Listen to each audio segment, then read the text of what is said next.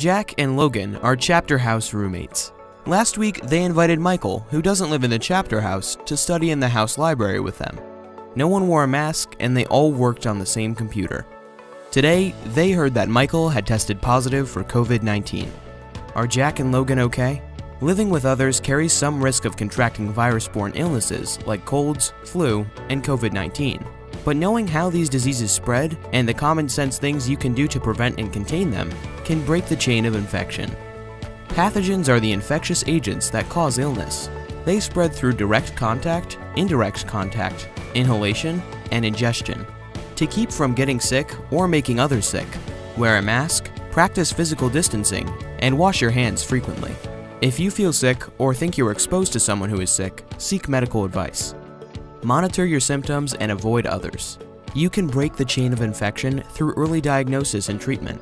As the director of the National Institute of Allergy and Infectious Diseases has said often, we've got to realize that we are a part of the process. We can be either part of the solution or part of the problem.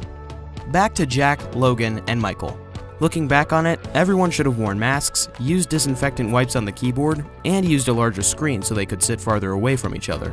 But are Jack and Logan okay? That depends in part on their own health. Your health impacts whether or not you become infected, and if you do, how severe your symptoms will be. Eat healthy and exercise. Get at least 7 to 8 hours of sleep every night to boost your immune system. Avoid smoking.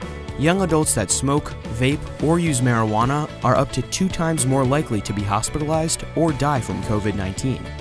Working together, we can create a culture of infection control in our chapter facilities, during chapter activities, on campus, at home, and a way for ourselves and others. For more information, go to Favor&Company.com to download the Guidance for a Healthful Living Environment for fraternity and sorority chapters.